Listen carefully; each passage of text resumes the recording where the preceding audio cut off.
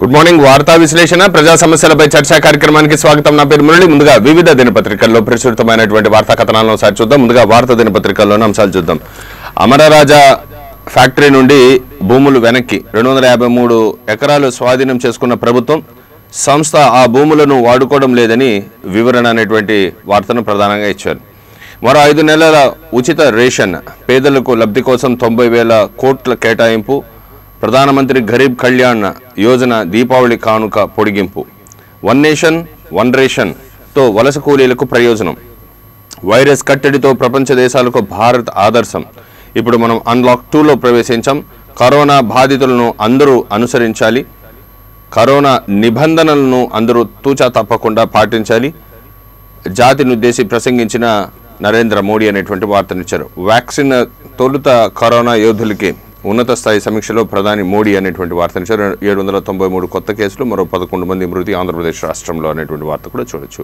ఇక గ్రామాల్లోనే కరోనా పరీక్షలు. నేడు 1060 సంచార అత్యవసర వైద్య సేవల వాహనాల ప్రారంభం. మంచినీటి ఎద్దడి లేకుండా గ్రామాల్లో ఇంటికి ఒక కొళాయి ఏర్పాటు చేయాలని సీఎం అధికారులను ఆదేశించారనేటువంటి వార్తనిచ్చారు. భక్తులందరికీ అల్పిరిలో కోవిడ్ పరీక్షలు, క్వారంటైన్లుగా టీటీడీ వసతి సముదాయాలు అనేటువంటి మరో వార్తను కూడా ఇచ్చారు. తమిళనాడు మంత్రికి వైరస్, గుజరాత్ మాజీ సీఎం వఘేలాకు కరోనా.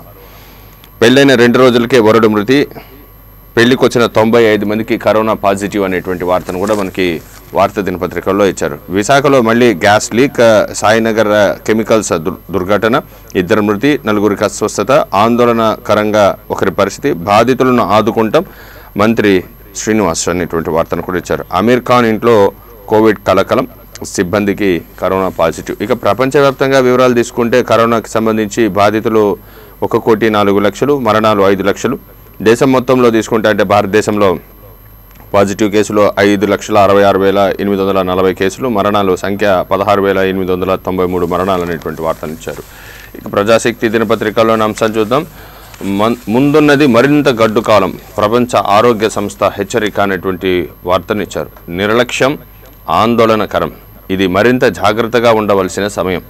నవంబర్ వరకు అన్న ప్రయోజన పథకం, ప్రధానమంత్రి నరేంద్ర మోడీ అనేటువంటి వార్తను కూడా మనకి ఇచ్చారు. ఇక సాక్షి పేపర్లోని అంశాలు చూస్తాం.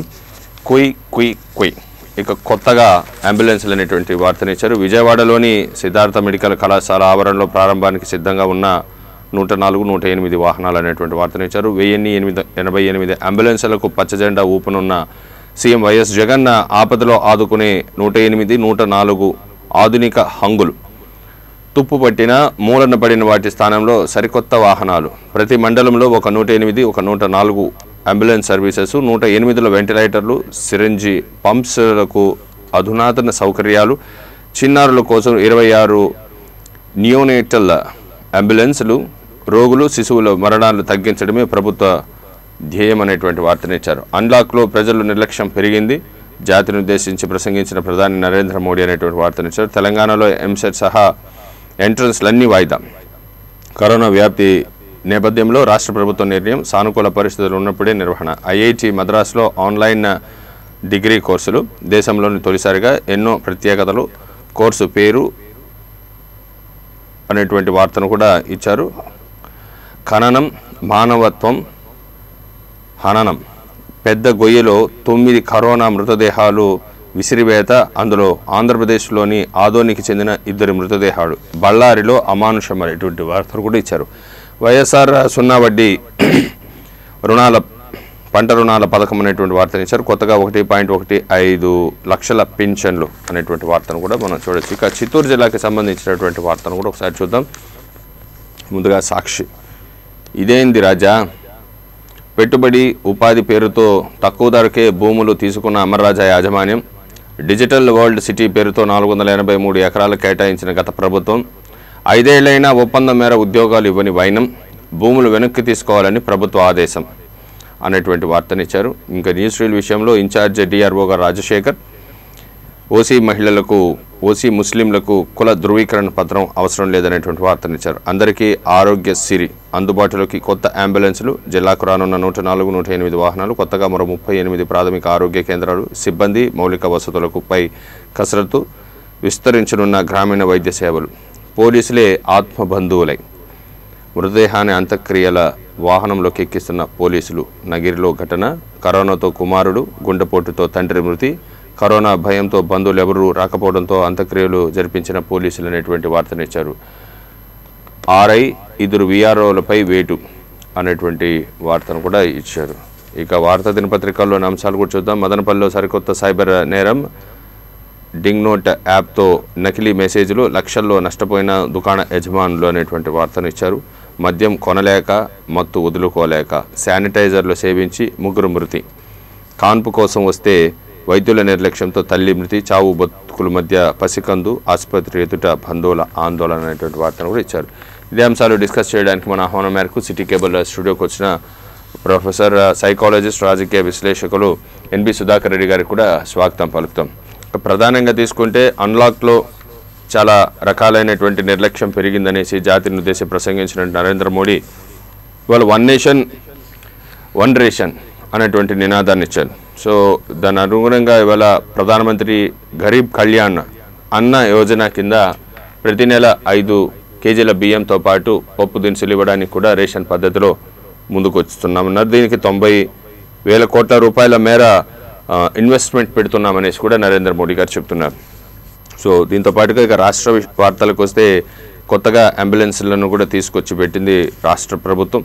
సో 1088 అంబులెన్స్లకు, కొత్త అంబులెన్స్లకు శ్రీకారం చుట్టారు. అది మరి కాసేపట్లో ముఖ్యమంత్రి వైఎస్ జగన్ చేతుల మీదుగా ప్రారంభం చేయనున్నారు. సో దీంతో పాటుగా ఇక శానిటైజర్లకు విషయం వస్తే మద్యం ధర పెరిగింది, మద్యం వద్దన్నారు. మద్యం ప్లేస్లో రేట్లు పెంచారు.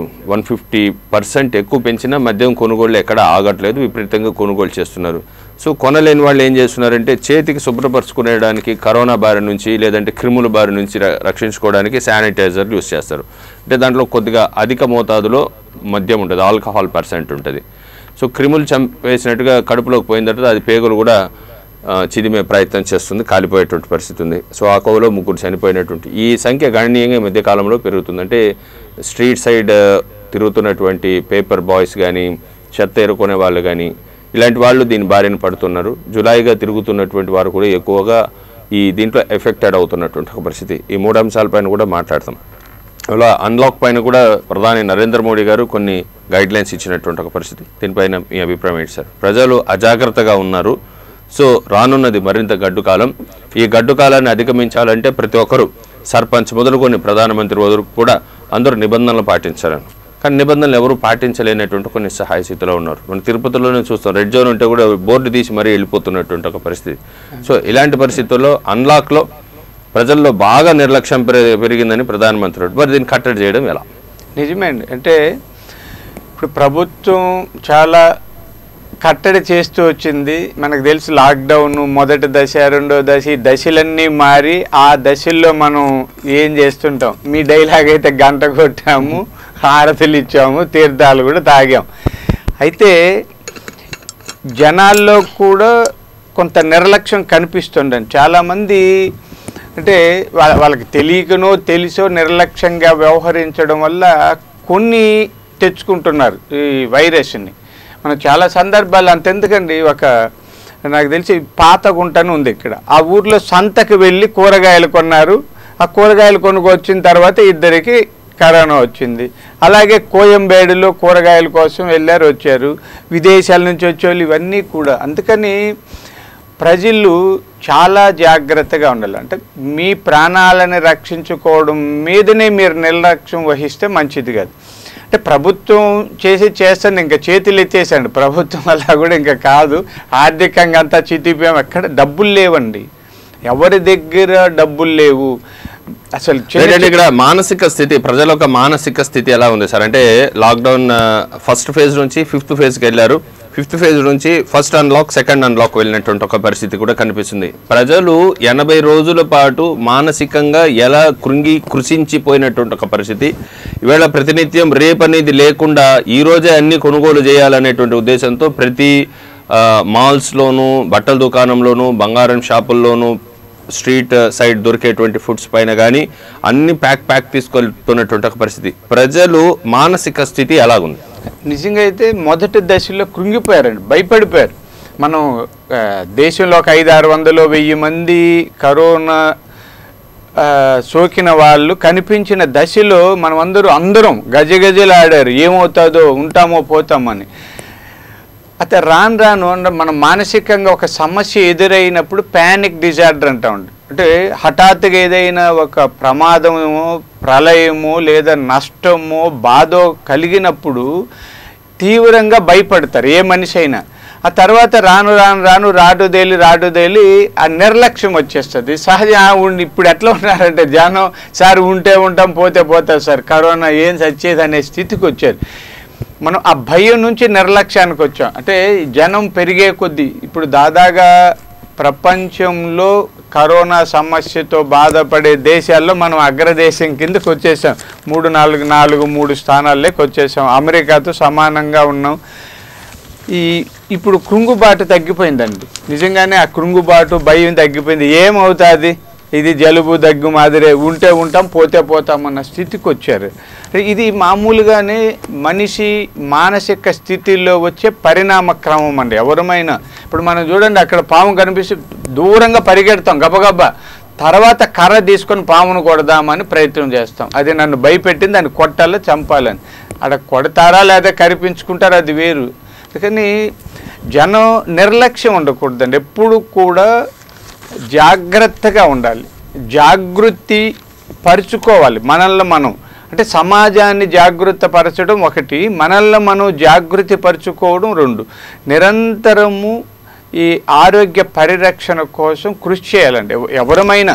ఇప్పుడుగా తరతరాల నుంచి ఆరోగ్య సూత్రాలు పాటిస్తున్నాం. చూడండి, భారతదేశంలో కరోనా మరణాల సంఖ్య చాలా తక్కువ అండి ఇతర దేశాలతో పోలిస్తే. దానికి కారణం తొలి నుంచి మనకున్న సాంప్రదాయాలు లేదా జీవన శైలిలో ఉన్న ఆ విధానాలు, నియమాలు, నిబంధనలే కారణం. అంటే మనం నిత్యం ఆరోగ్యాన్ని అంటే సాంప్రదాయాల పద్ధతితోనో లేదా ఇంకొకటో పరిరక్షించుకుంటున్నాం. మనం చిన్నప్పటి నుంచి తెలుసు, కాళ్ళు కడగకుండా ఇంట్లోకి వస్తే శని పట్టుకుంటుంది, శని దేవుడు పడితే వదడు కాబట్టి కాళ్ళు కడుక. వీడికి కాళ్ళు కడిగితే ఆరోగ్యం అన్న విషయం లేకపోయినా శని అనే భయంతోనే కాళ్ళు చేతులు కడుగుతారు, ముఖం కడుగుతారు. స్నానం చేయకపోతే ఇంకేదో పడుతుంది.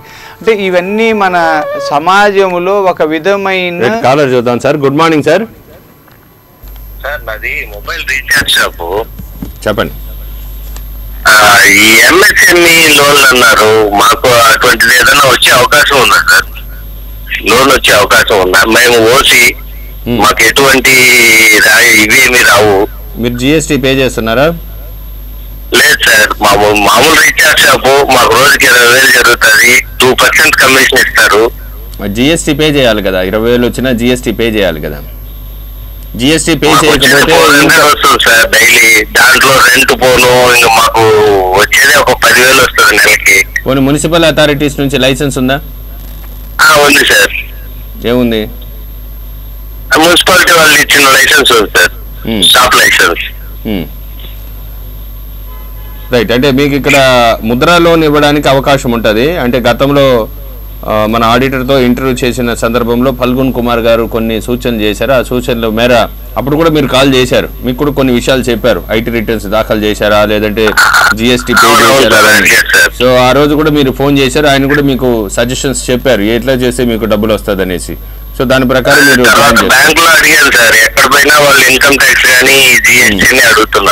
అవును, అది ఇంపార్టెంట్ కదా. ఒకసారి ఒక్కొక్క దానికి ఒక్కొక్కటి అనుసంధానం చేశారు. చూద్దాం, దీనిపైన కూడా ప్రధానమంత్రి నరేంద్ర మోడీ గారు ఏమైనా వెసులుబాటు కల్పిస్తారేమో అని. రైట్. అంటే చాలా అనుమానాలు ఉన్నాయి. ప్రతి ఒక్కటి ఇంటర్లింక్స్ పెట్టడం కారణంగా ఇక్కడ 23 లక్షల కోట్ల రూపాయల్లో ప్రతి ఒక్క ఆశాజీవికి ఎక్కడ ఒక కోరిక ఉంటుంది, నాకు ₹1 వస్తుందా అది ఇంట్లో అనేసి. సో కష్టపడే వాళ్ళు చాలామంది ఉన్నారు. సో ఆ కష్టపడే వాళ్ళందరికీ కూడా ఏదో రకంగా ఉద్దీపనలను ఆదుకోవాలనేసి ప్రధానమంత్రి నరేంద్ర మోడీ ఆలోచన. కానీ ఆ ఉద్దీపనలు కాస్త గాలిలో దీపంగానే మారిపోతుంది. ఇప్పుడు కాలర్స్ చెప్తున్నట్టుగా మేము చిన్న షాప్ పెట్టుకున్నాం, ఆ షాప్లో రీఛార్జ్ చేసుకుంటున్నాం. సో మాకు 20,000 వస్తుంది. ఆ 20,000లో రెంట్స్, శాలరీస్ అన్నీ పోతే మాకు మిగిలేది శూన్యం. సో మమ్మల్ని ఆదుకోండి అంటున్నారు. కానీ వీళ్ళేమో దానికి సమాధానం చెప్పే స్థితిలో అయితే కనిపించట్లేదు. Good morning sir. Good morning sir, చెప్పండి. అదే ఇప్పుడు తినడం లేదు, అందుకని కాల్ చేస్తాను. మీరు టీవీ వాల్యూమ్ అన్నా తగ్గించండి, టీవీ దగ్గర నుంచి దూరంగానే రండి, లేదా మ్యూట్లోనా పెట్టండి. 3 అంశాలు ఏదో ఒకటి చేసి నాతో మాట్లాడండి. ఓకే, కట్ చేస్తామండి టీవీ.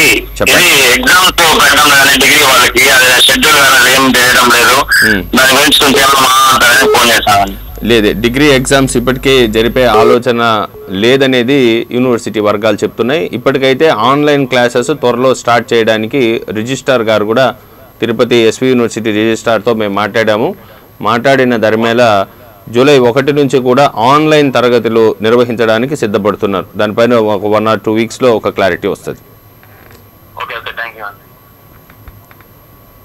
రైట్. ఈ అన్లాక్ సిస్టమ్స్లో ఇన్ని కష్టాలు ఉన్నాయి.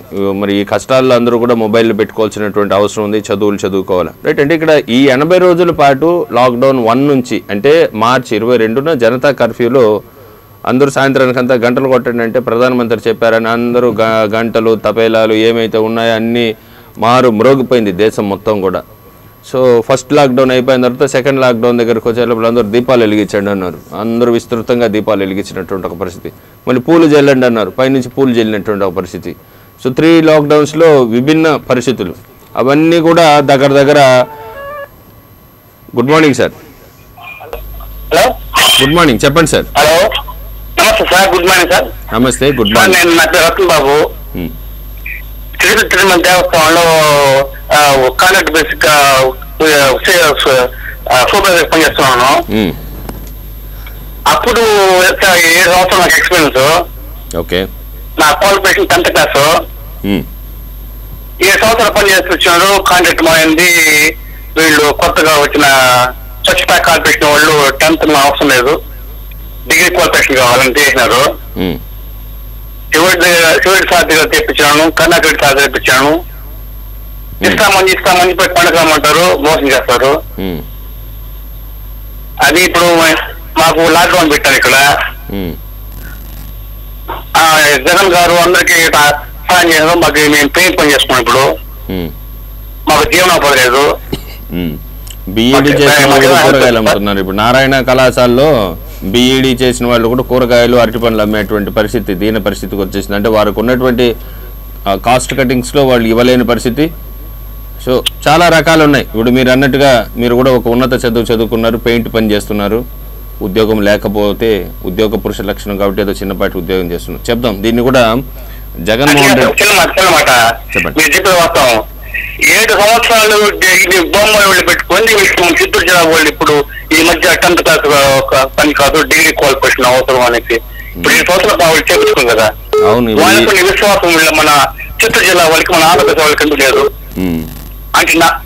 అంటే వీళ్ళు గవర్నమెంట్ అంటే వాళ్ళకి లెక్క లేదా? ఇప్పుడు ప్రైవేట్ బాస్కెట్ చెప్పినా కానీ రిసీవ్ చేసుకోలేదు, కర్ణాటక చెప్పినా రిసీవ్ చేసుకోలేదు. ఎక్కడ లోపం ఉంటారు సార్? రైట్. దీనిపైన సదరు కాంట్రాక్టర్ దగ్గర లోపం ఉంటుంది. ఆ లోపాన్ని కూడా మనం వార్త రూపంలో తెలియజేద్దాం. రైట్. అంటే చాలా ప్రాబ్లమ్స్ ఉన్నాయి. నారాయణ కళాశాలలో ఉపాధ్యాయులుగా పనిచేసే వాళ్ళందరూ కూడా చాలా వరకు ఇవాళ స్ట్రీట్ వెండర్స్గా తోపుడు బండ్లు తోడుకుంటూ డబ్బులు జీవనాధారం సంపాదించారు. 3-4 నెలలుగా ప్రైవేట్ సంస్థల్లో జీతభత్యాలు ఇవ్వలేదు ఉపాధ్యాయులకి.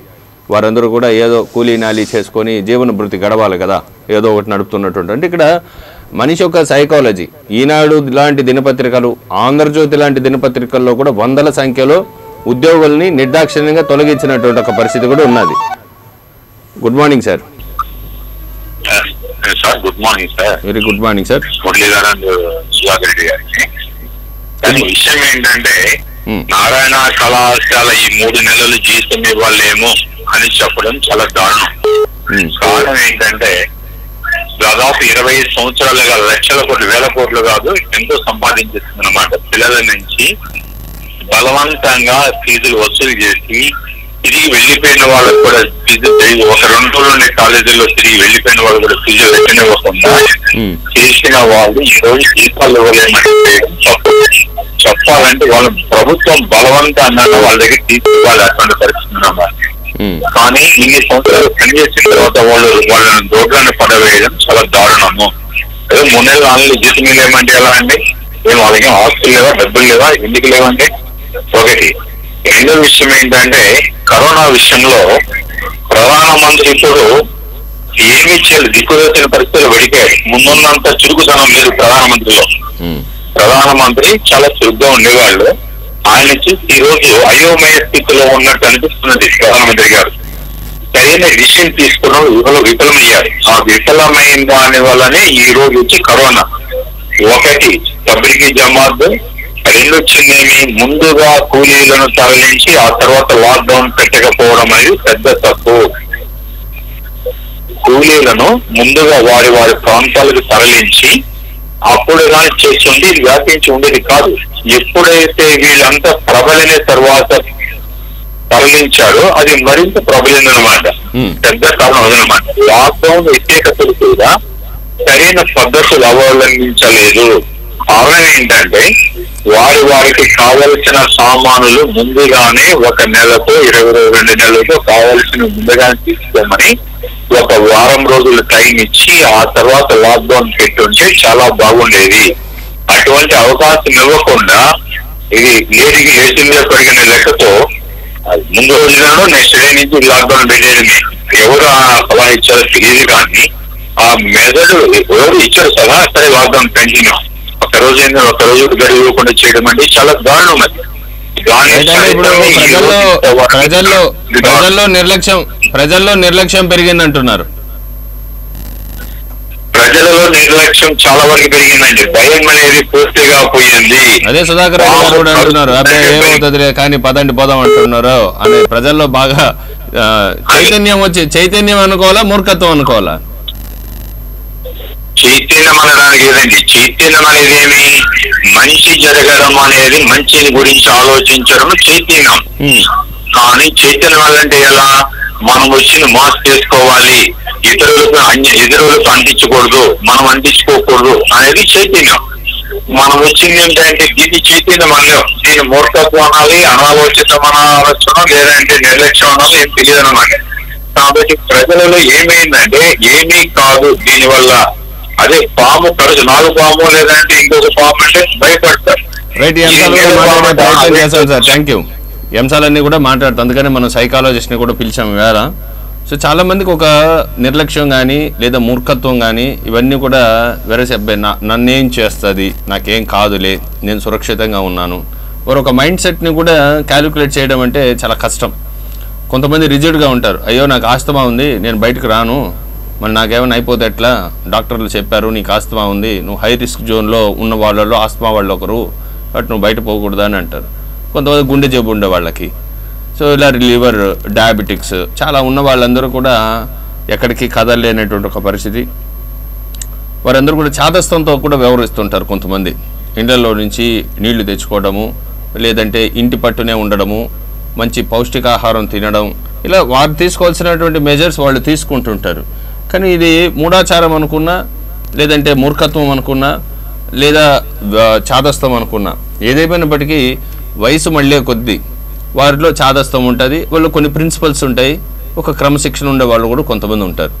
సో ఇక్కడ mind sets of various people, various sectors ఇవాళ 0 నుంచి 12 సంవత్సరాలు, 13 నుంచి 20 సంవత్సరాలు, 21 నుంచి 30 సంవత్సరాలు, 31 నుంచి 40 సంవత్సరాలు, 41 నుంచి 50 సంవత్సరాలు, 51 నుంచి 60 సంవత్సరాలు.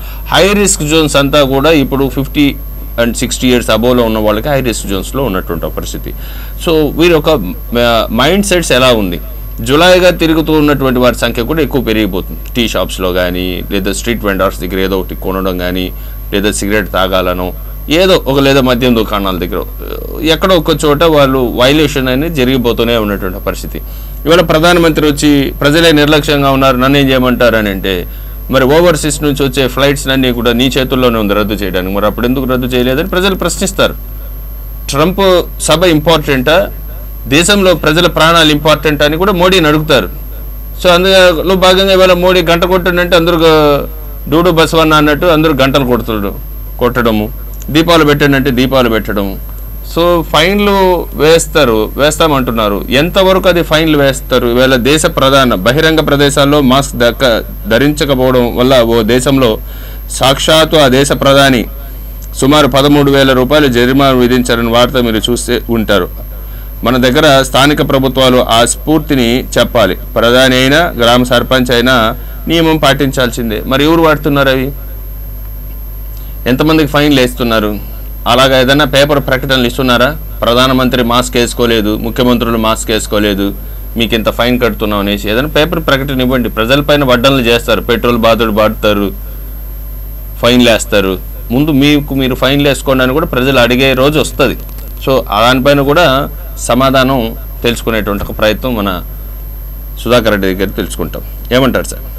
ఇది మీరు అన్నట్టు జాగ్రత్త వేరు, పరిపాలించే రాజే ప్రజలే నిర్లక్ష్యంగా ఉన్నారు, నాకేం సంబంధం లేదు, రాజే తప్పు చేస్తున్నాడు.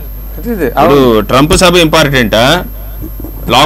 ఓవర్సీస్ ఫ్లైట్స్ అన్ని కూడా రద్దు చేసి కరోనా ఉన్న విషయం తెలుసు, ట్రంప్ని నువ్వు స్వాగతించి లక్షల కోట్ల మందితో హౌడీ మోడీ కార్చలనం మాట్లాడడం ఇవన్నీ అవసరమా? ఈ రోజు ప్రజలే తప్పనేసి ప్రజలపై నెట్టే ప్రయత్నం చేసి ఎంతవరకు సంబంధించి అంటారు? మొదట మీరు అన్నది కరెక్ట్ అండి. మొదటే జాగ్రత్త తీసుకుంటే ఇంత ప్రమాదం లేదండి. మొదట నరేంద్ర మోడీ గారు కానీ మిగతా వాళ్ళు కూడా అందరికంటే ముందు రాహుల్ గాంధీ గారు చెప్పారు, అయ్యా ప్రమాదంలో ఉన్నారు చేయండి అని. ఎవరు పట్టించుకోవాలా? మీరు అన్నట్టు ఇవన్నీ అయిపోయిన తర్వాత ప్రజలు నిర్లక్ష్యం కాదండి, నిస్తేజానికి వచ్చేసారు. ఎన్ని రోజులు అండి, తిండి లేదు, పని లేదు, అసలు డబ్బు లేదు, ఆదాయం లేదు. మీరు అన్నట్టు మాస్కులు కొనడానికి ఎవరు ఇస్తారు? డబ్బులు లేవండి. చాలామందికి తెలియదు. ఉద్యోగులు కూడా చాలా ఇబ్బందులు పడుతున్నారు. పెద్ద మీరు నారాయణ కాలేజీలే కాదు, ఇంకా చాలా పెద్ద కాలేజీలు, వేల కోట్ల సొమ్మున్న కాలేజీలు కూడా వాళ్ళు ఇచ్చే 20,000 30,000 జీతాలు ఇవ్వలేమని చేతులు ఎత్తేస్తే ఈ దశలో ప్రజలు ఏం చేయాలి? వాళ్ళకి మళ్ళీ ఫైన్ లేనిది ఏడగట్టేది? డబ్బే లేదంటే ఫైన్ వేస్తావా? కాబట్టి ప్రభుత్వము కానీ లేదా పాలకులు కానీ మీ నిర్లక్ష్యాన్ని మీరు ఒకసారి ప్రశ్నించుకోండి. నిజంగా అయితే అందరూ నిర్లక్ష్యం చేస్తే అతిగా చేస్తారు. కొడితే పోలీసులు దబ కొట్టారు. ఫస్ట్ లో ఏడంటే ఆడ కొట్టారు. చెన్నైలో లాకప్ డెత్ కూడా జరిగింది దీనివల్ల. ఎమ్మెల్యేలు ఎంతమంది లాకప్ డెత్ చేయగలరు? ఎంతమందిని తీసుకొచ్చి కొట్టగలరు? పోలీసులు అప్పుడు కొట్టినోడు ఇప్పుడు కనపడమే లేదు, ఏడున్నారో తెలియదు. అంటే ఏది కూడా అతిగా ఉండకూడదండి. అంటే మీకు నిన్ననే నాకు ఒక కేసు అండి, మీరేనా నవ్వకపోతే చెప్తా. ఎవరో కొత్త సైకాలజిస్ట్ దగ్గరికి వెళ్ళారండి. వాళ్ళు ఏదో ఫోన్లో సార్ మేము కొత్తగా పెళ్ళయింది, శోభనం చేసుకోవచ్చా లేదా అని. లేదండి భౌతిక దూరం పాటించండి అంటే వాడు పనికి మాలినోడు. వాళ్ళు మళ్ళీ నేను సీనియర్ గారు చెప్పాము, కరోనా అందరి దగ్గర నుంచి అందరికీ వ్యాప్తి చెందదు, కరోనా లేని జాగ్రత్తలు కర్మగాలి వాణ్ణెందుకు అడిగాడు ఆ పెళ్లి కాని పిల్లోని. అంటే ఇది అతి జాగ్రత్త అండి, మీరే క్షమించండి. అంటే పెళ్లి చేసుకునే దానికి ఏమీ లేదు, అడ్డంకిలే 20 మంది 30 మంది చేసి ఆ తర్వాత శోభనం వద్దని వీడు కూడా చెప్తే వాళ్ళు భయపడాడు. ఇంకెప్పుడు లాక్డౌన్ అయితే వరకు నరేంద్ర మోడీ చెప్పే వరకు ఏడబతికేది. అంటే ఇది అతి జాగ్రత్త అండి. చాదస్తాలు అతి జాగ్రత్తలు ప్రభుత్వమైనా పాలకులైనా ప్రజలైనా క్షమించదాన్ని, అవన్నీ నష్టపోతాం. అందుకని ఇప్పుడు ప్రభుత్వం అయితే చేతులు ఎత్తేసిందండి, దాన్ని ఇంకా తిట్టి లేదు ఏమీ లేదు. నరేంద్ర మోడీ గారు బాగా అందరూ ఇక్కడ మన రాష్ట్రమైన జూన్ 23న బల్గేరియా ప్రధాని బకోయో బోరిసో మాస్క్ ధరించకుండా ఒక బహిరంగ సభలో పాల్గొన్నారు. దాంతో ఆయనతో పాటు మాస్కులు లేకుండా ఆ కార్యక్రమంలో పాల్గొన్న ఇతర అధికారులకు, జర్నలిస్టులకు అందరికీ అక్కడ ఆరోగ్య శాఖ 30 లివర్లు అంటే సుమారు 13,000 రూపాయలు జరిమానా విధించింది. మరి ఇలాంటి ఘటన భారతదేశంలో ఎక్కడైనా చోటు చేసుకుందా? ఈ ఆరోగ్య శాఖలు ఏం చేస్తున్నారు? ఇంకంటే మళ్ళీ విమర్శలు అంటారు, ఎవరు కట్టుకుంటున్నారండి మాస్కులు? మన దేశంలో రాజకీయ నాయకులకు ఫైన్ వేసే అధికారులు ఉన్నారా అండి? ప్రధానమంత్రి కాదు, వార్డు మెంబర్ అయితేనే వాడు ఇటు నడుసా, నేను వార్డు మెంబర్ తెలుసా, బొంగరాలు చూడా, ఎవరు నన్ను బట్టేదా, వీడేదో పెద్ద అట్లా ఉండే ఈ దేశంలో పెనాల్టీలు జరగదు. పెనాల్టీలు వేసినా కట్టకుండా పోతే పోలీసులు చేసేది రాయా చూద్దామని ఆ స్థితిలో ఉన్నారు జనం. కూడా నిర్లక్ష్యం. చూద్దాం సార్ ఒకసారి. గుడ్ మార్నింగ్ సార్, కంటిన్యూ చేయండి సార్. కాబట్టి భారతదేశంలో అధికారుల్లో నిజాయితీ బాగా తగ్గిపోయిందని క్షమించండి. ఎవరైనా అధికారులు ఏమని అనుకుంటే తిట్టుకోకండి నన్ను. చాలా ఏంటండి నీతి నియమం లేకుండా అంటే పెనాల్టీలు వెయ్యాలి. ఎవరికి వేస్తారు? భిక్షగాళ్ళక, దారిని వాళ్ళక? ఒక మాదిరే ఇప్పుడు నా బొట్టు తెల్ల చొక్కా వేసి టచ్ చేసుకుంటే వేయమని ఆపమని బండే సార్ బాగున్నారా? ఎవడో తలమాసిన వాళ్ళకి పెనాల్టీలు వేయడం కాదండి. మన దేశంలో ఎందుకో దురదృష్టం, ప్రతి వాడు రాజకీయాలకి లేదా అధికారంలో ఉన్న వాళ్ళకి భయపడడం. మనకు కూడా భయపడతారులే, జర్నలిస్టులకు కూడా భయపడతారు, అదేమి ఇబ్బంది లేదు. జర్నలిస్టులకు కూడా ఏం మినహాయింపు కాదు కదా, వాళ్ళకి కూడా కేసులు వేయాలా, మరి వాళ్ళపైన కూడా ఎందుకు ఉదాసీనంగా వ్యవహరిస్తున్నారు? వాళ్ళ వల్ల కూడా అటాక్ అవ్వడానికి అవకాశం ఉంది. బల్గేరియా లాంటి దేశాల్లో ప్రధానమంత్రికి వేశారు, జర్నలిస్టులకు వేశారు, అక్కడ పాల్గొన్నటువంటి ఇతర అధికారులు కూడా, అంటే బాధ్యతారహితంగా వ్యవహరిస్తున్నటువంటి వారిపైన అందరూ కూడా జరిమానాలు విధించారు. కానీ మన భారతదేశంలో జరిమానాలు చేసుకుంటాం. పోలీస్, జర్నలిస్ట్, గవర్నమెంట్ రే నా బండి ఆపద్దు నా అర్థం, అది నేను పోలీస్, నేను జర్నలిస్ట్, నేను అంటే అర్థమైంది. ఆర్మీ కూడా వేసుకుంటున్నారు, ఆర్మీ డిఫెన్స్ నన్ను అడిగితే నేను కాలుస్తా. నేను అందరికీ సెల్యూట్లే, అందరూ గొప్ప వాళ్ళమే. మన దేశంలో చట్టాలన్నీ అతిక్రమించే వాళ్ళు ఎక్కువ అండి, ఎక్కువ లా మేకర్స్ అంటుంటాం, ఎమ్మెల్యేలు, ఎంపీలు వాళ్ళు. ఇప్పుడు దేశంలో పరిపాలించే రాజులాగా ఉండేటువంటి నరేంద్ర మోడీ గారు పూర్తిగా ఈ 5 లాక్డౌన్లు, తర్వాత 2 ఓపెన్లు, ఈ 2 విషయాల్లో తీసుకుంటే రాజు తప్పు చేశాడా, ప్రజలు తప్పు చేశాడా? ప్రజలే తప్పు చేశారనేసి రాజు అంటున్నాడు. రాజు తప్ప, ప్రజలు తప్ప? దేశం రాజు కూడా తప్పు చేశారండి, నరేంద్ర మోడీ గారు కూడా తప్పు చేశారు, దీంట్లో ఏమీ లేదు. మొదటే విదేశాల నుంచి వచ్చే విమానాలని ఆపేసి కట్టడి చేయగలిగి ఉంటే ఇంత సమస్య లేదు. మనం ఎట్లా ఉంటుందంటే సార్, గేట్లో ఉండేవాడు పామును వదిలేసి పట్టండి పట్టండి అంటే వాడు ఆ గేట్ కాడనే పామును చంపుంటే మనం ఇంట్లో నిద్రపోతాం కదా. పామును వదిలేసి యాసందులో దూరిందా పట్టండి, మీరు నిర్లక్ష్యం వద్దు, ఆ దొంతి కింద చూడు, ఆ దిండు కింద చూడు. ఏంది ఇది? ప్రభుత్వం అధికారులు అంటే బాధ్యత కలిగిన అధికారులు చాలా మందిలో నిర్లక్ష్యం కనిపించింది. మాస్కులు ఎప్పుడు సప్లై చేశారండి? మాస్కులు మనం చెప్తున్నాం, మాస్కులు ఎవరికి ఇచ్చారు, ఎప్పుడు సప్లై చేశారు? ఈ రాష్ట్రంలో కానీ దేశంలో కానీ ఆలోచించండి. ఎప్పటికి ఇచ్చారు? మాస్కులు లేవు, శానిటైజర్స్ ఎప్పుడు వచ్చాయి, ఎప్పుడు ఇచ్చారు చెప్పండి? ప్రభుత్వం ఇమ్మీడియట్గా యుద్ధ ప్రాతిపదికన ప్రతి ఇంటికి మాస్క్ ఇచ్చారా, శానిటైజర్ ఇచ్చారా, బ్లీచింగ్ చల్లారా? లేదే. నేను మా అపార్ట్మెంట్లో ఈ 3 నెలల్లో 2 సార్లు బ్లీచింగ్ చల్లారు. ఆ 2 సార్లు ఒకసారి నేను సిటీ కేబుల్లో మాట్లాడి వెళ్ళిన తర్వాత మరుసటి రోజు చల్లారు. మాస్కులు కూడా నేను సిటీ కేబుల్లో విమర్శించిన మరుసటి రోజు వచ్చి ఇచ్చారండి. ఈ ఊర్లో ఎన్ని ఇళ్ళు ఉన్నాయో కూడా మున్సిపల్ అధికారులను అడిగితే అది మాకు తెలియదే అంటారు. ఎంత నిర్లక్ష్యంగా ఉంటారు. ఏదో ఫోటోలు ఫోజులు ఉంటాయండి, ప్రతిరోజు సోషల్ మీడియాలో కనిపిస్తుంటారు. పోలీసులు ఇక్కడ ఆపారు, మున్సిపల్ కమిషనర్ ఇక్కడ తిరిగాడు, ఎమ్మెల్యే గారు ఇక్కడ వచ్చారు, మంత్రి ఇది చేశాడు. ఎక్కడ? సోషల్ మీడియాలోనా? ప్రజల్లోకి ఎవరు వచ్చారు చెప్పండి ఇంతవరకు? కాబట్టి పాలకుల నిర్లక్ష్యం చాలా ఎక్కువ ఉంది. నరేంద్ర మోడీ గారి నుంచి కింది వరకు మున్సిపల్ కమిషనరు, లేదంటే పాపం పారిశుద్ధ్య కార్మికులు ఒకరు బాగానే కష్టపడి పనిచేయాలి, వాళ్ళకి దండం పెట్టాలండి. వీళ్ళందరికంటే ఇంతుంటే కూడా నేను ఉదయం కూడా అనుకున్నా, ఈ కంపు ఇవన్నీ చేస్తున్నారు ఈ వర్షంలోని, ఒక్క పారిశుద్ధ్య కార్మికులు ఎక్కడ కూడా నిర్లక్ష్యం వహించలే, శుభ్రంగా తోస్తున్నారు. అయితే ఇవన్నీ ప్రభుత్వం తరఫున నిర్లక్ష్యం, మన ప్రాణాలు మనం కాపాడుకోవాలి కదా. నరేంద్ర మోడీ మీద కోపంతో మనం చచ్చిపోకూడదు కదా. కాబట్టి ప్రజలు కూడా కొంత జాగ్రత్త వహిస్తే మంచిదనేది నా ఉద్దేశం అండి.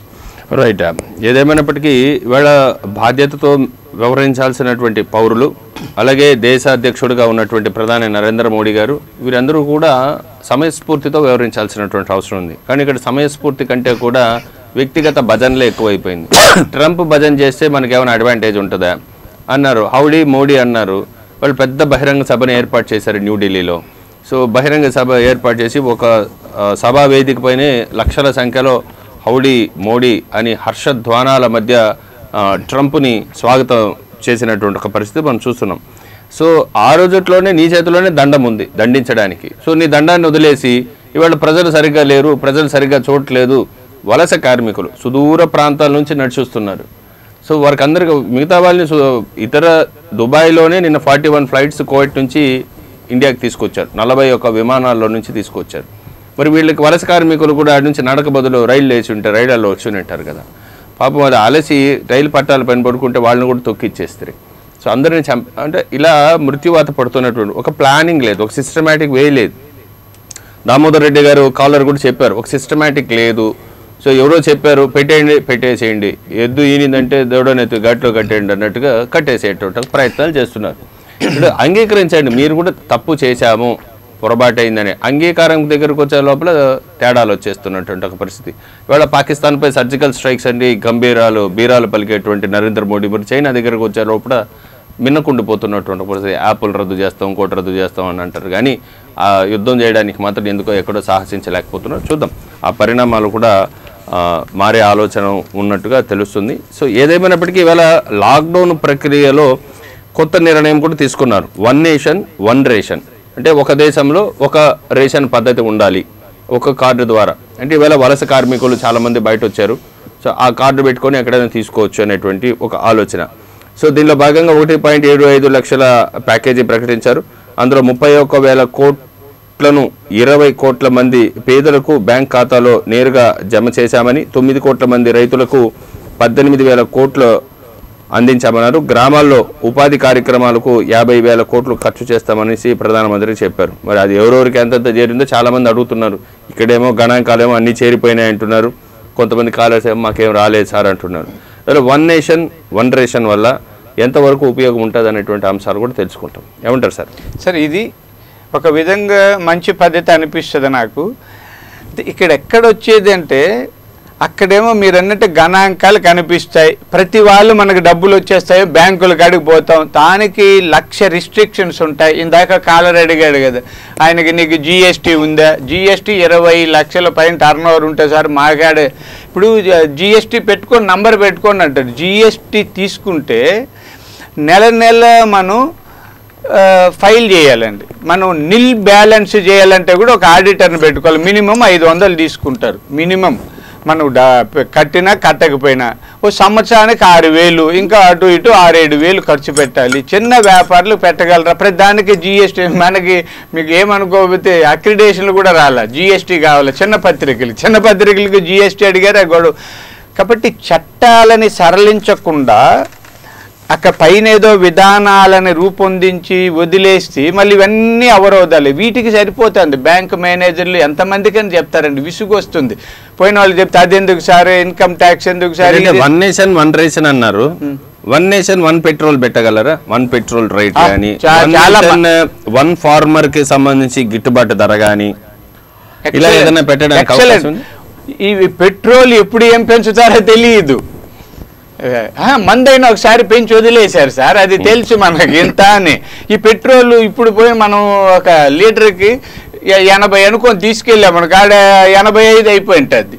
అయితే దానికి తగ్గించి పడుకో అంటే అది మంచిదే. 1 నేషన్ 1 పెట్రోల్ మీరు అన్నట్టు, లేదా విధానాలన్నీ కూడా ఒక విధంగా పెట్టగలిగితే మంచి. 1 ఎలక్ట్రిసిటీ టారిఫ్ కూడా పెట్టచ్చు కదా. అన్ని సీతారామన్ నేను 2 రూపాయలకి ఇస్తున్నాను, ఆంధ్రప్రదేశ్ లో 9 రూపాయలకి అమ్మంటారు. వద్దు, ఈ బాధే లేదు. మొత్తం దేశం మొత్తం యావత్ 130 కోట్ల మంది భారతీయ ప్రజలందరికీ కూడా ఒకే ధర పెట్టచ్చు కదా. ఎక్కడ వైఫల్యం చెందుతున్నారు? ఒకే ధర పెట్టి రాష్ట్ర ప్రభుత్వాలని మానిటర్ చేయమంటే చాలండి. నిజంగా నాకు చేస్తే ఇది దీనికి ఓట్లు వస్తాయి కదా. ఇదన్నీ పొలిటికల్ జిమ్మికల, బీహార్ ని దృష్టిలో పెట్టుకొని ఆడే జిమ్మికలు ఇవన్నీ సార్. మన దేశంలో ఏం చేస్తే ఓట్లు వేస్తారు, నేను ఏమనుకోకండి. రాజకీయాలు ఏ పార్టీ అయినా ఓట్లు వేయాలంటే ఏం చేయాలి, ఏ డబ్బు ఇస్తే ఓటు వేస్తారు అంతే తప్ప ఈ దేశంలో సంపదను ఎలా వృద్ధి చేయాలి, నిరుద్యోగాన్ని అంటే ఆ సమస్యను ఎలా తీర్చాలి, అందరికీ ఉద్యోగ కల్పన ఎలా చేయాలి, యువతని ఎలా అభివృద్ధి చేయాలి కాదని. యువతికి ఒక ఫ్యాక్టరీలు పెట్టి ఉద్యోగాలు ఇవ్వాలని కాకుండా ఓట్లు వేయడానికి ఉద్యోగాలు ఎందుకు, పెన్షన్ 2,000 ఇస్తే ఓటు వేసేస్తాడు. వాడికి ఉద్యోగం వస్తే నెలకు 20,000 30,000 వస్తుంది. అది కల్పించకుండా పెన్షన్ ఇస్తాం. అదే జనాలకు కూడా అన్ని పార్టీలు, అన్ని దేశం నుంచి రాష్ట్రాల వరకు అందరం కూడా ఇప్పుడు ఏమైందంటే ఈ జిమ్మిక్కులు చేయడం బాగా నేర్చుకున్నాము. అందుకని మీరు 1 నేషన్ ఇవన్నీ కూడా జిమ్మిక్కులు, డాడీ వచ్చేదిలే సచ్చేదిలే సార్. మీకు అంటే నాకేమీ రేషన్ కార్డులు అట్లాంటి అవసరాలు ఏమీ లేవు, నేను తీసుకోలేదు. కానీ ఫస్ట్లో పల్లెల్లో ఉన్నప్పుడు తెలుసండి, ఒక రేషన్ కార్డు కోసం ఎన్ని రోజులు ఎంఆర్ఓ ఆఫీసుకు తిరగాలో నాకు తెలుసండి. నేను తిరుపతి వచ్చినప్పుడు ఆ రోజులు అన్నింటికి మనం ఏమన్నా అంటే బ్యాంకులో అకౌంట్ వేయాలంటే రేషన్ కార్డు ఉండని అడిగేవాళ్ళు. నేను అప్పుడు యూత్ కాంగ్రెస్ స్టేట్ జనరల్ సెక్రటరీని, ఎప్పుడు చెంగారెడ్డి గారి కారులో తిరుగుతా, మంత్రి కారులో ఉంటా. నాకు 6 నెలలు పట్టింది రేషన్ కార్డు తీసుకొని. ఆఖరికి ఏమనుకోవద్దండి, చాలా తిట్టితే ఎవడు కార్డు తీసేసి ఫోటో అంటించేసి రాసి ఇచ్చారు. అదే అండి రెవెన్యూ డిపార్ట్మెంట్ పనే చేయదు చిల్లర ఇవ్వకపోతే. ఏమనుకోకండి, ఎవరన్నా నిజాయితీ పడి ఉంటే నా దగ్గరగా నేను చెప్తాను మీ నిజాయితీ ఏదు. మొత్తము నరేంద్ర మోడీలో మొత్తం ఇదే ఈ జాతర. భారతదేశంలో పరిపాలనలన్నీ జాతరలే. మా పెనుమూరులో మహాభారత యజ్ఞం జరుగుతుంది. ఎవడెందుకు వస్తాడో తెలీదు. ఒకడు లైన్ వేసేవాడు వస్తాడు, ఒకడు బీడీలు తాగాడు వస్తాడు, ఒకడు మందు తాగాడు వస్తాడు, ఒకడు చెన్నీళ్ళోడు, ఒకడు పెద్ద అలా అయిపోయిందండి. రాజకీయాల్లో విధానాలు ఏడున్నాయి. నరేంద్ర మోడీ అయినా లేకపోతే జగన్మోహన్ రెడ్డి అయినా ఇంకొకరైనా అంటే పరిపాలన పాత పరిపాలించి ఎవరమైనా విధానాలు ఉండాలి. మీ దృష్టి నువ్వు గెలుస్తావా ఓడుతావా కాదండి. ఓటు వేయొద్ది నువ్వు వెయ్యొద్దు. నేను ఈ పని చేస్తే ఈ సమాజం బాగుపడుతుంది, ఈ దేశం బాగుపడుతుంది, వ్యక్తులు అభివృద్ధి చెందుతారు, ఆ పని చేస్తాను. నీ ఓటు వేస్తే వేసుకో, వేయకపోతే పో. నన్ను కాదంటే ఇంకొకడు బికారోడు వస్తాడు, చావు, నాదేం పోతుంది. పదవి అన్నది, రాజకీయం అన్నది వృత్తి కాదు, అది స్వార్థం కోసం వచ్చేది కాదు. సేవా దృక్పథంతో వచ్చే వాళ్ళకి ఈ ఓట్ల మాయాజాలం ఉండదండి. వేయకపోతే నీ కర్మ నువ్వే అనుభవిస్తావు. నేను కూడా రాజకీయాలు చేశానండి. నేను ఒకసారి మా పంచాయతీలు ఏదో పోతే వాళ్ళు ఏదో అడిగితే చెప్పాను, మీరు ఓట్లు వేయద్దని ఇంటికి వచ్చాను. రాత్రి అందరు ఇంటికి ఒకరు వచ్చి దండం పెట్టి మేమంతా మీకు ఓట్లు వేస్తాను. నువ్వు వేయద్ది, నాకెందుకు, నువ్వు ఓటు వేయకపోతే నేను సైకిల్ డబ్బులు సంపాదించుకుంటా, లేదు వ్యవసాయం ఉంది, నీ కోసం నేను సేవ చేస్తాను అని వస్తే నువ్వు ఏదేదో అడిగితే వేసుకో, వాడికి వేసుకో.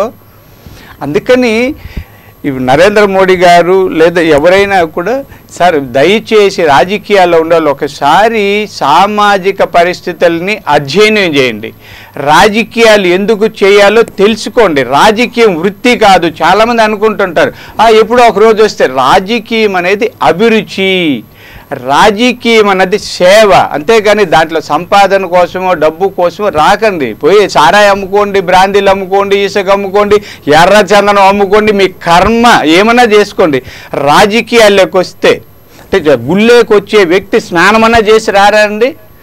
గుడిలో పూజ చేయని వచ్చేటప్పుడు ఆ వ్యక్తి స్నానం చేసి నియమాలు నిష్టలు పాటించాలి. రాత్రి మందు కొట్టుంటే కొట్టుకో. అలా రాజకీయాల్లో నువ్వు ఎంత డబ్బులు అక్రమంగా సంపాదించినా ఏడ సచ్చావో ఏడ తెలియదు. ఇక్కడ వచ్చిన తర్వాతన్నా పవిత్రంగా ఉండకుండా జనాలు ఎందుకండి మాయ చేసి మభ్యపెట్టి నాశనం చేసి ఎవడు సుఖంగా లేరండి. నిజంగా భావి తరాలు ఏమవుతాయో అని బాధపడుతుంటాం మేము. అర్థమైందంటే మాలాగా వయసు అయిపోయిన వాళ్ళము ఇంకేం ఎప్పుడు ఉంటామో, కరోనా వస్తే రాని పోతే పని. అయితే మన భావితరాలు ఇలా ఉంది. అంటే మేము చాలా రోజులు అప్పుడు రాజకీయాలు చూసాం, ఇప్పుడు చూసాం. నేను నిన్న అనుకున్నాను, పివి నరసింహరావు గారు ప్రధానమంత్రి చేశారు, ఏముందండి ఆయన దగ్గర ఆస్తులు ఉన్నాయా, ఏమైనా ఉందా అండి? ఆయన దహనం చేసేటప్పుడు శవం కాలకపోతే ఆ కర్రలే సరిగా అది. ఇప్పుడు మనం ఏదో వాడు సర్పంచ్ అయితే చాలు మొత్తం దోచేద్దామా అన్న, ఈ సిమెంట్ రోడ్డు నాకే ఇచ్చేయి, మొత్తం ఇచ్చేయి, వేసుకొని సందులు గొంతుల్లో సిమెంట్ వేసి చేస్తాను. నిన్న ఒక కాలువ తెలంగాణలో నిన్ననే రిలీజ్ చేస్తే కాలువ కొట్టుకుపోయి జనాలు ఊర్లు అరే వాడిని జైల్లో పెట్టావా, ఆ కాంట్రాక్టర్ని జైల్లో పెట్టావా, ఆ ఇంజనీర్లు జైల్లో పెట్టావా? నేను ముఖ్యమంత్రి అయితే ఆ కాలువ తవ్విన కాంట్రాక్టర్ని, ఆ వాటిని సూపర్వైజ్ చేసిన ఇంజనీర్లని అసలు ఏం చేయాలండి? ఇట్లాంటి వాళ్ళని పెట్టుకొని 1 నేషన్ 1 రేషన్ ఏడ తెచ్చుకునేది రేషను యా కార్డు మీరు అన్నట్టు.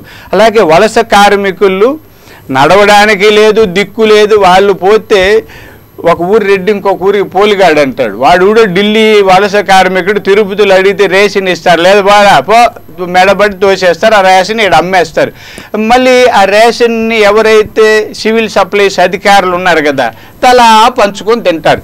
ఎవరు లేదండి, అధికారులకు పొట్టలు పెరుగుతున్నాయి, పేదలకి కడుపులు తరుక్కుపోతున్నాయి. అది మన దేశంలో ఉన్న రాజకీయ వ్యవస్థ, పాలనా విధానం.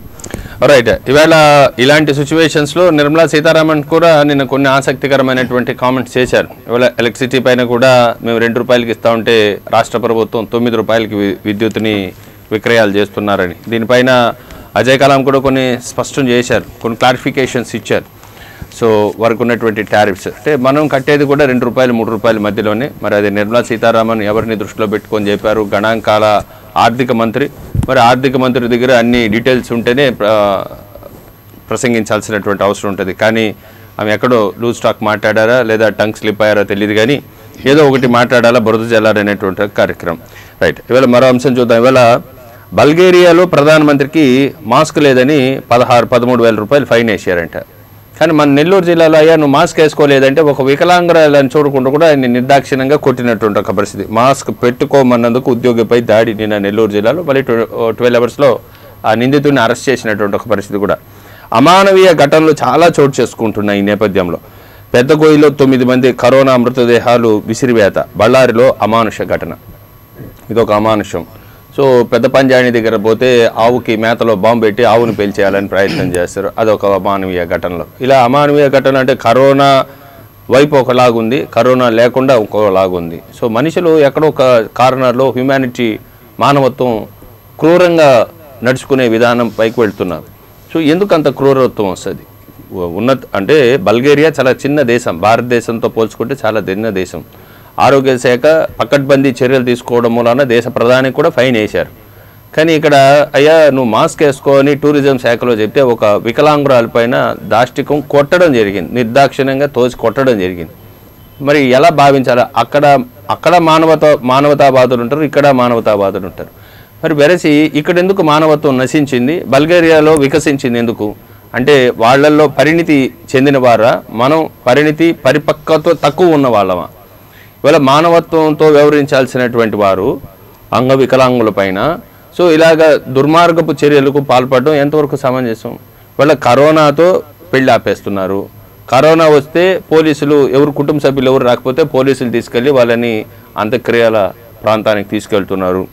ఇవాళ బళ్ళారిలో ఘటన అయితే చాలా దారుణమైనటువంటి ఘటన. కరోనా వైరస్తో చనిపోయిన వారి కుటుంబాలు అప్పటికే పుట్టెడు దుఃఖంలో ఉండగా మరింత క్షోభించేలా అధికార సిబ్బంది వ్యవహరించారు. కరోనా బాధితుల మృతదేహాలు పెద్ద గొయ్యి తీసి అందులో విసిరివేయడం అందరినీ కలవరపెట్టింది.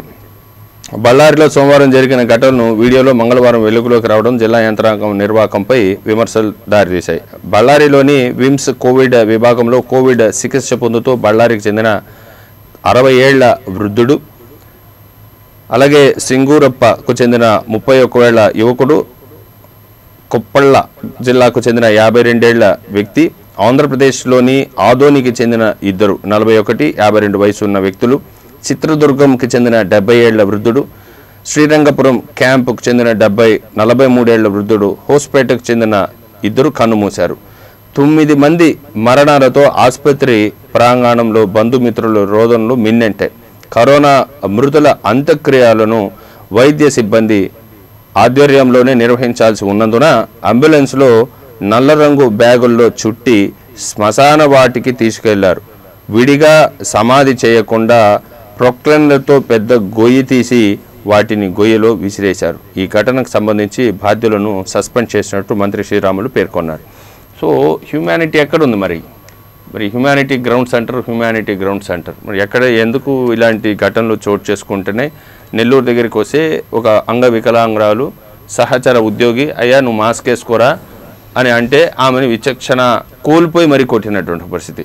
ఎలా భావించాలి? బల్గేరియా వాళ్లకు ఉన్నటువంటి మానవత్వం భారతదేశంలో బళ్ళారి ఘటన కానీ నెల్లూరులో ఘటన కానీ ఒకసారి చూసినట్టయితే ఎలా చాలా మంచి ప్రశ్న. నిన్న కూడా ఆ నెల్లూరులో ఆమెను కొట్టిన వ్యక్తిని చూశానండి నేను కూడా. అయితే అతను మానసిక అవలక్షణాలు ఉన్న వ్యక్తిగా స్పష్టంగా తెలుస్తుంది. దాన్ని ఒక విధమైన ఉద్వేగ లోపాలు లేదా సైకోసిస్ లక్షణాలు కూడా ఉండొచ్చండి. అయితే మాస్క్ వేసుకో అలా కొట్టరు. వేరే వాళ్ళు వెళ్ళి ఆపపోతే కూడా తోసేసి కొడుతున్నాడంటే అంత పైచాచికంగా ఏ మనిషిని మనం కొట్టం. చిన్న మాస్క్ వేసుకొని లేకపోతే ఒకవేళ ఏమైనా మీరే మాస్క్ వేసుకోకపోతే ఎట్లా అని కూడా అని ఉండొచ్చు. ఆ చిన్న మాటకి అంత తీవ్రమైన కోపం వచ్చింది, వ్యవహరించాడంటే ఖచ్చితంగా అతను మానసిక అవలక్షణాలు ఉన్న వ్యక్తి, సైకోసిస్ ఖచ్చితంగా ఉండే అవకాశాలు ఉందండి. కాబట్టి ఇలాంటి వాళ్ళు మన ఉద్యోగుల్లో కూడా ఉన్నారు, చాలా చోట్ల నేను గమనిస్తున్నాను. ఇలాంటి వాళ్ళు మన దేశంలో ఉన్నదేమంటే ఇలాంటి వాళ్ళని గుర్తించి కౌన్సిలింగ్ చికిత్స చేసే విధానాలు ఇక్కడ లేవు. 2 చట్టాలన్నీ పకడ్బందీగా అమలు చేసే ఉద్యోగ యంత్రాంగం మన దేశంలో లేదు. మీరు అన్నట్టు ఏ దేశంలో అయినా ఇప్పుడు సింగపూర్, మలేషియాలో యాక్సిడెంట్లు తక్కువ జరుగుతాయి, మనకంటే 2 రెట్లు స్పీడ్గా పోతుంటాయి అక్కడ వెహికల్స్. అక్కడంతా 140-150 కిలోమీటర్ల స్పీడ్గా పోయినా యాక్సిడెంట్లు జరగలేదు. మన దేశంలో కొట్టుకుని చేస్తున్నారు. కారణం ఏమంటే అక్కడ చట్టాలు పకడ్బందీగా ఉంటాయి. నువ్వు అక్కడ ఏ తప్పు చేసినా సీసీ కెమెరాల్లో ఫుటేజ్ చూస్తారు, నేరుగా పెనాల్టీలు వేస్తారు. ఆ పెనాల్టీలు కట్టలేని స్థితిలో ఉంటారు. జపాన్లో వెహికల్స్ పెట్టుకోవడానికి ఎక్కువ రేట్ అవుతుంది కాబట్టి సైకిళ్ళల్లో తిరుగుతుంటారు. ఆ అన్ని దేశాలలో రాజకీయాల జోక్యం చాలా తక్కువగా ఉంటుంది. రాజకీయ నాయకుల్ని మామూలు వ్యక్తులుగానే చూస్తారు. అక్కడ ప్రధాన అయితే కొమ్ములు రావు, లేకపోతే ఇంకొకడైతే ఏమీ రావు. మన దేశంలో అలా కాదండి. మన దేశం ఏమైందంటే భూస్వామ్య వ్యవస్థ, రాజరిక వ్యవస్థలో కంటే హీనంగా రాజకీయ వ్యవస్థలో బతుకుతున్నాం. మీకు భూస్వాములు ఉన్నారు, ఇప్పుడు ఇలా చేతులు కట్టుకొని ఉండేవాళ్ళు, స్వామి దేవరా కాలు మొక్కత నీ బాంచం దొర ఇలా అనేవాళ్ళు. ఈరోజు ఉద్యోగులు అలా ఉన్నారు, ధైర్యంగా లేదు నేను ఎవరికి ఎమ్మెల్యేకి భయపడిన, ఎవరికి ఏందండి ఎమ్మెల్యేలు అవసరం లే, కార్యకర్తలకు భయపడి ఏ ప్రభుత్వం అనండి. నేనే మళ్ళీ ఇప్పుడు జగన్ ఉన్నాడు కాబట్టి నా కర్మ మళ్ళీ ఆయన అంటున్నాను, ఏ ప్రభుత్వమైన ఉద్యోగులు స్వయం నిర్ణయం చేసే శక్తి కోల్పోయారు. విదేశాల్లో అలా కాదండి, విదేశాల్లో చట్టాలు పరిపాలిస్తున్నాయి. ఇక్కడ అధికారంలో ఉన్న వ్యక్తులు రాజ్యం వెళ్తున్నారు, పరిపాలించడం లేదు. వాడు ఏం చేస్తే అది. అందుకని ఇలా కిరాతకులు తయారవుతారు. లేకపోతే ఆ శవాలన్నీ గొయ్యిల్లో పడేస్తావా? సస్పెన్షనా ఏమంటే సస్పెన్షనా ఇది? అవుతుంది వారంలో సస్పెండ్ చేస్తే వాడి జీతం పోతే మళ్ళీ వస్తాడు, వాడికి శిక్ష వేయి, లాకప్లో పెట్టు. అంటే నేరం చేసిన ఇది దీనికంటే నేరం అమానుషంగా, అమానవీయంగా, అంటే ఇతరుల ఆ 9 మంది హక్కుల్ని, అంటే చనిపోవడానికి కూడా హక్కు ఉందండి, ఎలా దహన సంస్కారాలు జరగాలి, వాళ్ళ కుటుంబ సభ్యులకి హక్కులు ఉన్నాయి. ఇంతమంది హక్కులను కాలరాసి నిర్లక్ష్యంగా, నికృష్టంగా, నీచంగా, రాక్షసత్వంతో వ్యవహరించిన వాడిని సస్పెండ్ చేస్తావు. ఎందుకు వాడిని అరెస్ట్ చేయకూడదు? వాడి మీద ఏ సెక్షన్లు వైలేట్ చేసా వాటన్నింటిని ఎందుకు రాయకూడదు, రాసి ఎందుకు పెట్టకూడదు? సాహసిస్తావా ఏ పోలీస్ అయినా, ఏ ఎస్ఐ అయినా? లేదు. భారతదేశంలో నువ్వు మర్డర్ చేసినా తప్పించుకోవచ్చు, ఎన్ని ఆర్థిక నేరాలు చేసినా తప్పించుకోవచ్చు, ఎన్ని అమానుష కృత్యాలు చేసినా తప్పించుకోవచ్చు. ఇంత ఇక్కడ పాలనే లేదండి. ఎవరన్నా ఉంటే చెప్పండి, అధికారులు పాలన ఉందా, పట్టుకుంటారా, చేస్తారా చెప్పండి. చిల్లర్లు వసూలు చేయడానికి అధికారులు వస్తారండి. నేను చూశాను కదా. అధికారులు ఎందుకు వస్తారంటే నోటీసులు ఎత్తుకొస్తారు. నాకు ఒకసారి మున్సిపల్ ఆఫీసర్ ఒక ఆమె వచ్చింది, నోటీసు ఎత్తుకొని జైలుకు పోతావని చెప్పాను. చిల్లర కావాలంటే ఆడాన్ని అడుక్కోమ్మా, అడుక్కోబో, ఇట్లా చెప్తాను. నేను ఎవడు భయపడినాను, అడుక్కోబో. ఏదో ఒక వంక చెప్పి మా స్కూల్ దగ్గర 40 అడుగుల రోడ్డు ఉందండి. మీరు ఎవరన్నా రైల్వే కాలనీలో చూడండి, నా స్కూల్ ముందర, మాతృశ్రీ స్కూల్ ముందర 40 అడుగుల రోడ్డు ఉంది. నేను బోర్డు అడ్డంగా పెట్టాను అంటది ఆమె, చిల్లర కోసం చెప్పాను. ఇదంతా 20 అడుగులుగా రోడ్డు లేదమ్మా, నేను ఒకడే 40 అడుగులు పెట్టింది, జైలుకు పోతే వెళ్ళు అని చెప్పాను. అంటే చిల్లర్ల కోసం వస్తారు తప్ప మన దేశంలో అందరండి అన్నీ ఎందుకు. నాకు చాలా హీనం. నేను పలానా ఆఫీసర్ని, గెస్ట్ ఒక ఎవడో చెప్పాను, నేను గెస్టెడ్ ఆఫీసర్ అయితే ఏమియా, నువ్వు గెస్టెడ్ ఆఫీసర్, చిల్లర అడుక్కోవడంలే నా దగ్గర. నేను ఇవ్వను అనుకోండి, చిల్లర అడుక్కున్నాడు ఏంది గెస్టెడ్ ఆఫీసరు. ఇక్కడ ఎవరైనా అయితే మీరు చులకని అనుకోవద్దండి, నైతిక నిబద్ధత ఉండాలండి. నైతికంగా మనం నాశనం అయిపోతే, వ్యవస్థల పతనం అయిపోతే భావితరాలు నాశనం అవుతాయి. భారతదేశం ఔన్నత్యం ఉంది, ప్రపంచానికి జ్ఞానం బోధించిన భారత సంస్కృతి, భారతీయత ఈరోజు దాస్య శృంఖలాల్లో బతుకుతా ఉందండి. బ్రిటిష్ వాళ్ళ కాలంలో అదృష్టం బ్రిటిష్ వాళ్ళ కాలం కూడా ఇంత దరిద్రంగా లేదు. కాబట్టి నరేంద్ర మోడీ గారు మనం అంటే మోడీ గారికి ఎందుకు చెప్తున్నానంటే భారతీయత, హిందూ ధర్మం, హిందూ సాంప్రదాయాల గురించి ఎక్కువ మాట్లాడే వ్యక్తులు బీజేపీ వాళ్ళు, బీజేపీ పాలకులు. ఇప్పుడు రాజకీయ పార్టీ ప్రభుత్వం వేరుగా ఏం లేదండి, అన్నీ మిక్స్ అయిపోయాయి. కాబట్టి భారతదేశంలో నైతిక విలువల్ని, పాలనా విధానాలని పరిపుష్టం చేయకపోతే ఇలా ఉంటాయండి, శవాలు కూడా దొరకవు. రైట్. ఏదేమైనప్పటికీ ఇవాళ అమానవీయ ఘటనలు ఇవన్నీ కూడా. ఇవాళ వికలాంగులపై దాడి చేయడం, వాళ్ళని కొట్టడము, ఇవన్నీ కూడా చూస్తున్నట్లయితే ఆందోళన కలిగించేటువంటి అంశాలు ఇవన్నీ కూడా. సో ఓవైపు బల్గేరియా లాంటి దేశంలో ప్రధానమంత్రికి ఫైన్లు వేస్తారు, అధికారులకు ఫైన్లు వేస్తారు, జర్నలిస్టులకు ఫైన్లు వేస్తారు. కానీ ఈ ముగ్గురికి ఫైన్లు ఇండియాలో వేయాలంటే సో ఎవరికి అంత ధైర్యం చాలదు. సో ఇవాళ బండ్లలో వెళ్ళాలన్నా కానీ ఎన్నో రకాలైనటువంటి ఆంక్షలు విధిస్తున్నటువంటి ఒక పరిస్థితి. మనం కూడా స్వయం నియంత్రణ పాటించాల్సినటువంటి ఆవశ్యకత ఎంతైనా ఉంది. లేని పక్షంలో చాలా దారుణాలు మనమే కొని తెచ్చుకోవాల్సినటువంటి ఒక పరిస్థితి. ఇవాళ బళ్ళారిలో జరిగిన ఘటన. సో 6-7 మందిని ఒక గుంటలో పడేస్తే వాళ్ళ కళ్ళ ముందరే చాలా బాధ వర్ణనాతీతం. సో అందుకని మీరు రోగం తెచ్చుకోవద్దండి, వ్యాధి తెచ్చుకోకండి, చావకండి, ఇంట్లోనే ఉండండి, హ్యాపీగా ఉండండి, స్టే ఎట్ హోమ్, ఫ్రీగా ఉండండి. సో అవి కాకుండా ఏదన్నా ఇలాగ వెళ్ళినప్పుడు ఇలాంటి దుర్భరమైనటువంటి పరిస్థితులు కూడా ఉంటాయి. ఇవాళ ఘటనలు చూసుకుంటే ఇవాళ వికలాంగురాల పైన కూడా దాడి జరిగినటువంటి ఒక పరిస్థితి. వారిని అరెస్ట్ చేస్తారు. అరెస్ట్ చేయడం ఒకటే కాదు, ఇంకొకసారి అలాంటి ఇన్సిడెంట్స్ జరగకూడదు. ప్రధానమంత్రి ఏమో వన్ నేషన్ వన్ రేషన్ అంటారు. సో 23 లక్షల కోట్ల రూపాయలు నేను ఇచ్చాను అంటారు. కానీ ఫోన్ కాల్స్ చాలామంది ఫోన్ చేస్తున్నారు, మాకు డబ్బులు రావట్లేదు, మేము బ్యాంకులకు వెళ్ళి తిరిగినా మాకు డబ్బులు ఇవ్వట్లేదు, సో రేషన్ కార్డులకు వెళ్ళినా రేషన్ ఇవ్వట్లేదు అనేటువంటి ఆందోళన వ్యక్తం చేస్తున్నారు. సో అంత బాధ్యతారహితమైనటువంటి కామెంట్స్. రాజు బాగుంటే రాజ్యం బాగుంటుంది, రాజు ఉదాసీనంగా ఉంటే ప్రజలు కూడా ఉదాసీనంగానే వ్యవహరిస్తారు, నిర్లక్ష్యంగా కూడా వ్యవహరిస్తారు. రాజు కఠినంగా ఉండాలా. రాజు ఏమో మీరు గంట కొట్టండి అని ఆయన గంట కొడతారు. పవన్ కళ్యాణ్ కూడా గంట కొట్టేటువంటి పరిస్థితి. ఇప్పుడు ఆయన ఎక్కడున్నారో తెలియదు, కొంతకాలంగా అజ్ఞాతంలో ఉన్నారో, ప్రశ్నిస్తాను అంటున్నారు. చివరిగా అతను ఒక మానసిక స్థితి ఎట్లుంది, ఆయన ప్రశ్నిస్తానన్న పార్టీ పెట్టిన పవన్ కళ్యాణ్ గురించి గారు కూడా మనం సుధాకర్ రెడ్డి గారి అభిప్రాయం తెలుసుకుంటాం. ఏమంటారు సుధాకర్ రెడ్డి గారు? వాళ్ళిద్దరిని వదిలేట్లేదు, మోడీని పవన్ గంటలు కొట్టేదంటే వీళ్ళు తిట్ట కదా, ఆయన ఇద్దరు గంటలు. ఇప్పుడు లాక్డౌన్ లో మరి ఏదో ఒక సామెత చెప్తారు, రోమ్ కాలుతుంటే రోమ్ చక్రవర్తి పిడేలు వాయించారంట. ఈ ఇద్దరికి సరిపోతుంది. ఇది భారతదేశం కాలిపోతుంటే ఇద్దరు గంటలు. కర్మ కాదు, మీరు ఇరికించిన గుండె ఎంటుకులు కూడా పీకి ఇచ్చే వరకు మీరు వదలరు. నేనేదనాలే వాళ్ళ అభిమానులు అని తిట్టాలి. చెప్పాడు ఆయన కూడా, పవన్ కళ్యాణ్ గంటలు కొట్టమని. నరేంద్ర మోడీ వాళ్ళిద్దరు కాదండి, అది పార్టీ కలిసిన తర్వాత మీరు అనుబంధ సంస్థలు, ఇప్పుడు బీజేపీ, ఆర్ఎస్ఎస్ వీళ్ళు జనసేన వాళ్ళు కలిసినప్పుడు ఆడ గంట కొట్టమంటే ఈడ గంట కొట్టకుండా ఇంకా సుత్తి కొట్టమంటారా?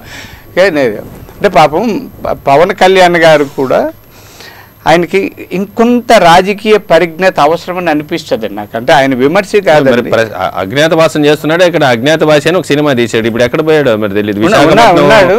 విశాఖపట్నం గ్యాస్ బాధితుల దగ్గరికి రాలేదు. నిన్న కూడా కాపు రిజర్వేషన్ల మీద మాట్లాడాడు. పాపం అప్పుడప్పుడు ట్విట్టర్ వేదిక ఎత్తుకున్నాడా చంద్రబాబు లాగా? జూమ్ యాప్, ట్విట్టర్ వేదిక, ఇవన్నీ కూడా వాళ్ళు ఏదో అయితే వయసు మళ్ళీ ఆయన ఈయన చేయొచ్చు కదా. చంద్రబాబు అయితే 70 ఏళ్ళు వయసు మళ్ళీ ఆయన అనుకుంటారు. చంద్రబాబు నాయుడు నిజంగా, పవన్ కళ్యాణ్ గారు మరి రావచ్చు. అంటే నేను అనడం అంటే ప్రశ్నిస్తాను అనేటువంటి వారందరూ కూడా ఇప్పుడు కార్యకర్తలు ఎదుటివాడు ఫెయిల్ అయినప్పుడు తన అభిమానుల దగ్గర కూడా పని చేయించవచ్చు, చేయకూడదని ఏమీ లేదు. వేలం వెర్రిగా వచ్చేటువంటి అభిమానులు చాలా మంది ఉన్నారు. సో వారందరూ కూడా ఫస్ట్ డే అభిమానులు ఇచ్చే కలెక్షన్స్తోనే కదా పెద్ద పెద్ద హీరోలు అవుతారు. ప్రశ్నిస్తా అనేటువంటి వ్యక్తి ఈరోజు ఎక్కడ పోయాడు? వన్ నేషన్ వన్ రేషన్ అంటున్నారు. వలస కార్మికులు చాలామంది వస్తున్నారు, పోతున్నారు. వాళ్ళకందరికీ కూడా చాలా హెల్ప్ చేయాల్సినటువంటి పవన్ కళ్యాణ్ కూడా గంటలు కొట్టడం, దీపాలు వెలిగించడం, వీటికే ఆయన ముసిముసిలు నవ్వుతాడు. గంట నవ్వుతూ ఉంటాడు పవన్ కళ్యాణ్. మరి ఎందుకు నవ్వుతాడో కూడా తెలియనటువంటి ఒక పరిస్థితి. గంట సౌండ్కు నవ్వు రావచ్చు, మీరు ఇంకా ఎందుకు నవ్వుతారు? విశ్వ హిందూ పరిషత్, బజరంగ్ దళ్, ఆర్ఎస్ఎస్ ఎలాగైతే భారతీయ జనతా పార్టీకి అనుబంధ పార్టీలుగా వ్యవహరిస్తుంటాయో, అలాగే ఇప్పుడు జనసేన పార్టీ కూడా అది 4వ పార్టీ కూడా అక్కడ ఉండబోతున్నటువంటి పరిస్థితి కనిపిస్తుంది. ఏదేమైనప్పటికీ హ్యూమానిటీ గ్రౌండ్స్, ప్రతి ఒక్కరికి మానవత్వం ఉండాలి. మానవత్వం క్షీణించినప్పుడు చాలా దుర్భరమైనటువంటి పరిస్థితులు కూడా ఉంటాయి. ఒకరికొకరు హెల్ప్ చేసుకునేటువంటి నేచర్ రావాలి, అంటే అలాంటి గుణం రావాలి. అలాంటి గుణం ఉన్నప్పుడు హెల్ప్ అవ్వడానికి కూడా అవకాశం ఉంటుంది. అలాగా లేనప్పుడు అన్నీ కూడా వినాశనానికే దారితీస్తుంది. నేను బాగుండాలి, నా కుటుంబం బాగుండాలనుకుంటే రేపు ఏదైనా వరదలు వచ్చినప్పుడు నీ సాగు నువ్వేసేస్తావు. నేను బాగుండాలా, నా చుట్టూ వారందరూ బాగుండాలనుకున్నప్పుడు ఎవరో ఒకరు నిన్ను మోస్తారు, 4 పాట తీసుకోవడం వెళ్ళడానికి కూడా దహన సంస్కారాల సమయంలో కానీ అంతిమయాత్రలో కానీ నీ వెంటే రావడానికి అవకాశం ఉంటుంది, లేదంటే ఏదైనా హెల్ప్ చేయడానికి కూడా అవకాశం ఉంటుంది. సో మానవత్వంగా మెలగండి, ఇంట్లో ఉండండి, కరోనాని మీ అంతటికి మీరే విస్తృతం చేయకండి. ఇవాళ చిత్తూరు జిల్లాలో తీసుకుంటే అత్యధికంగా తిరుపతి నియోజకవర్గం నుంచి 180 కేసుల వరకు యాక్టివ్ కేసులు ఉన్నటువంటి ఒక పరిస్థితి, అత్యల్పంగా పొంగునూరు నియోజకవర్గంలోని కొన్ని మండలాలు ఉన్నటువంటి ఒక పరిస్థితి. సో ఏదేమైనప్పటికీ మన దగ్గరే ఉంది, ఏదైనా ఒక చెడు చేయాలన్నా మంచి చేయాలన్నా మన దగ్గరే ఉంది. ప్రభుత్వాలు కొంతమేరకు సహాయం చేస్తాయి. సో ఇప్పుడు ప్రభుత్వాలు పూర్తి స్థాయిలో చేయెత్తేసినటువంటి ఒక పరిస్థితి. మన ఊరిని, మన ప్రాంతాన్ని, మన ఆరోగ్యాన్ని మనమే సంరక్షించుకోవాల్సినటువంటి అవసరం తప్ప వేరే ఏమీ లేదు. మా ఆహ్వానాన్ని మన్నించి మా సిటీ కేబుల్ వార్తా విశ్లేషణ ప్రజా సమస్యలపై చర్చా కార్యక్రమానికి విచ్చేసిన సైకాలజిస్ట్, రాజకీయ విశ్లేషకులు ఎన్బి సుధాకర్ రెడ్డి గారికి ధన్యవాదాలు తెలియజేస్తున్నాం. ఇది వాళ్ళ డిస్కషన్. రేపు 7 గంటలకు మళ్ళీ కలుద్దాం. దృశ్యాలు. నమస్కారం.